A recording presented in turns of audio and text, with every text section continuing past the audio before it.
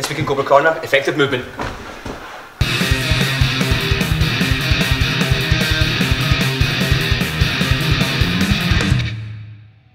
So last week we talked about precise footwork. This week we're going to take that precise footwork and turn it into stylish, efficient movement. Because remember, efficient climbers are better climbers. When making a small step up, the weight shift is the most important aspect.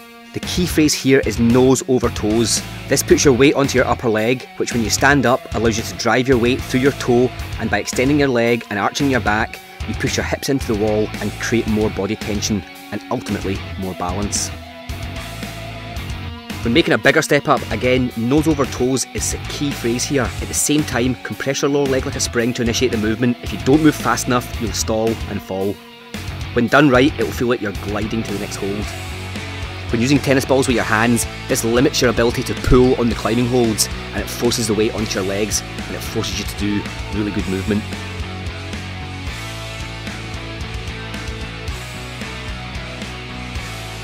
A similar variation is to not let your hands go above your shoulders.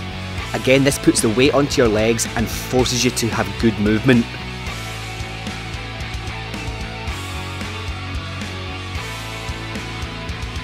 The hardest variation is not using any hands. This forces all the weight through your legs. It makes you really think about where your movement's initiated from, because you can't pull on any climbing holds. By traversing across the wall no hands, you have to use that precise footwork that we talked about last week, and it focuses all your attention to the lower body and where that movement's coming from.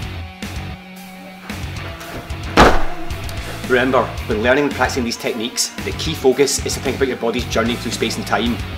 Make sure you practice them on easy to moderate boulder problems until the movement's bulletproof, because remember, practice makes permanent.